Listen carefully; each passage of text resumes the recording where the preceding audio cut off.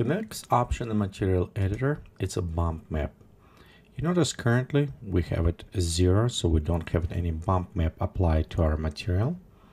You know what, let's go take our camera, just slightly move right here so we can preview. Okay, now we can go ahead and open back our editor.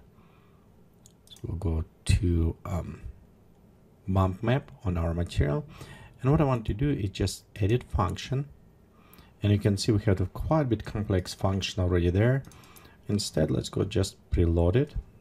And I'm going to select which one. Let's go to bump maps. Right here, we'll select one with kind of lines. It does not apply any, we cannot see it because it's a 0 depth. So if we put it 10, let's over exaggerate it, you'll see right here we start having these bump maps. One thing about bump maps that it is just work with the lights and shadows on a light projection. If you look on the side, it does not affect shape at all. So it's only work on how light render with the shadows. So example, let's go just even select total different ones. And you notice right here, see how it's changed. If we want to change shape, we need apply displacement. Before do this, let's go check again. We have a preview on our bump material. We can have it scale. We also can go inside the function and modify it directly. We have a depth. It's what I currently did. Put it a large depth on a depth. We also have a bump map scale. Currently, we're using world standard. You remember what I said? If we're using one image, you probably want to use object parametric. As we switch this, you can see how much it's changed now. So it's much smaller and applied.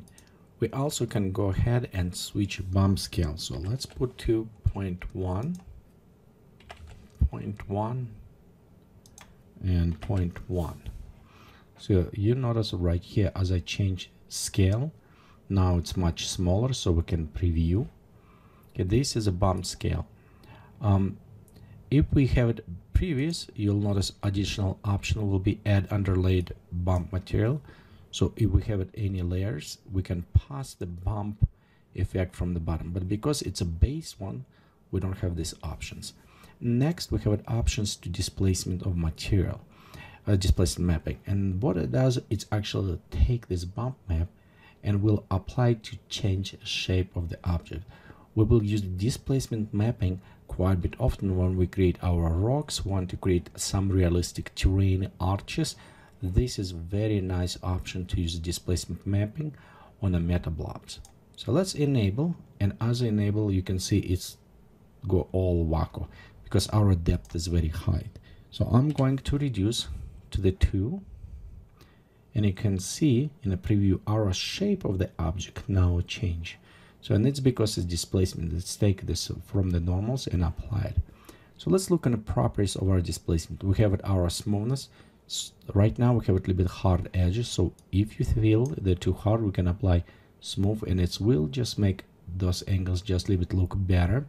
We can increase also quality boost as well. Right here you can see right now it says along normal, but you can apply horizontal only displacement. So it will be just right here, apply on the horizontals. We can switch verticals only, and it will be smooth right there. You can see only verticals. Again, right now this is because object parametric and my object was rotated, so I can actually put it a little bit more this way so we can preview right here. Okay, so it's vertical only, horizontal other ones. We also can go, if you have a normal map, we can do by the normal map or a custom.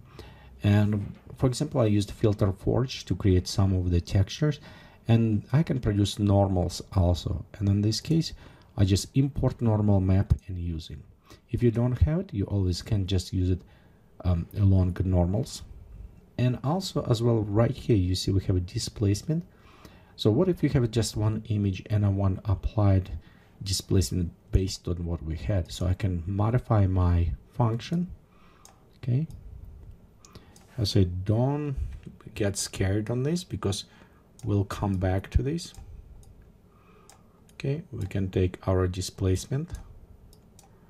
Okay, basically put it right here, and we can just connect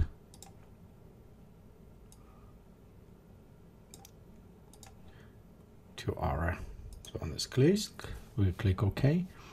We probably want to invert, but you can see right here the ridge is going, and let's go maybe decrease to 0.5 because we have it quite a bit noisy, but right here you can see how it's already look much nicer.